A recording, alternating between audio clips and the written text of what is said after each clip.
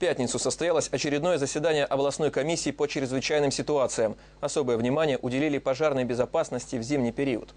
У спасателей вызывает беспокойство защищенность пожилых граждан. Почти 40% всех погибших на пожарах – люди преклонного возраста. Сложность еще и в том, что многие из них проживают в старых, порой ветхих домах. В начале сентября 2 пожара произошло таких, один в Курском районе и один в Большесолдатском районе, где на пожарах погибли женщины преклонного возраста.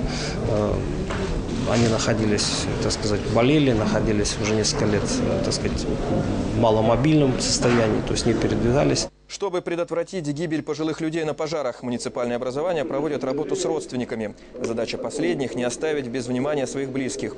Одиноких пожилых людей будут размещать в стационарных социальных учреждениях. По результатам проведенного мониторинга в этом нуждаются 150 граждан.